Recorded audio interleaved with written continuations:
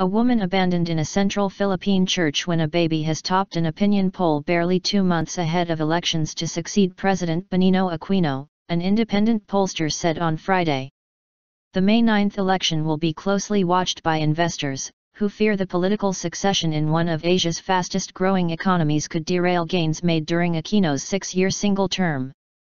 Grace Poe, 47, was the top-ranked candidate among 28% of 4,000 respondents in the March 15 to 20 survey commissioned by broadcaster ABS-CBN, a week after the Supreme Court ruled she was eligible to run for president. The result cements Poe's position as front-runner to become the third woman leader of the poor Southeast Asian state.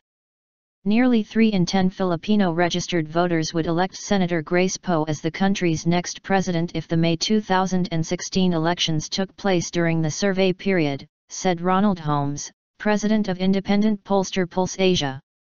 The survey was the first after the court dispelled doubts over her candidacy with its ruling in her favor. A week earlier the same pollster had said Poe was in a statistical tie with a Southern mayor as top contender with 26%.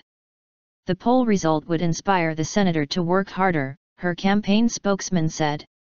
The trust and confidence of the Filipino voting public fuels Senator Poe to intensify her drive to drum up interest in her platform of governance, said Rex Gatchalian. Poe had faced questions over whether she met legal requirements to run for the country's highest office, such as being a natural-born citizen with 10 years of residency, but the Supreme Court ruled in her favor on March 8.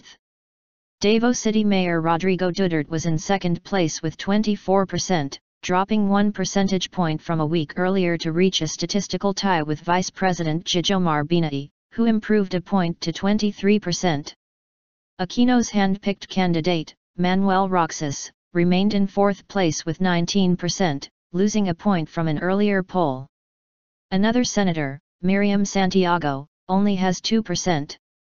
About 4% of registered voters are still undecided. In power since 2010, Aquino is barred by the Constitution from seeking a second term. Under his leadership, the Philippines has seen economic growth of more than 6% on average, its best 5-year record in 4 decades. About 54 million of a population of 100 million are eligible to vote to choose a president, vice president, and more than 18,000 local government executives and lawmakers in the general elections, which take place every 6 years.